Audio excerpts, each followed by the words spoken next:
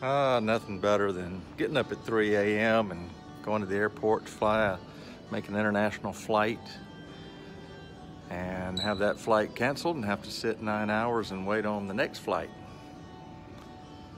Well, we're going to Thailand because Mew's daddy had a massive stroke and they're going to operate on him, and we're going to see about him, and so appreciate everybody praying for us.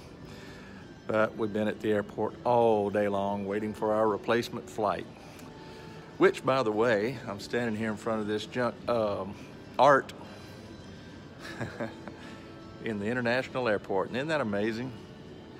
I think the artist who created that is a genius because he probably got somebody to pay him for that. It looks like something out in our scrap pile in the back pasture somewhere. Anyway. In all my years of over 30 years flying international, I've actually never had this happen before, but I hear it happens to people all the time, but I've been really blessed, and we're still blessed. And so everybody, please keep us in your prayers and pray for Mew's daddy. God bless you. Y'all have a great day.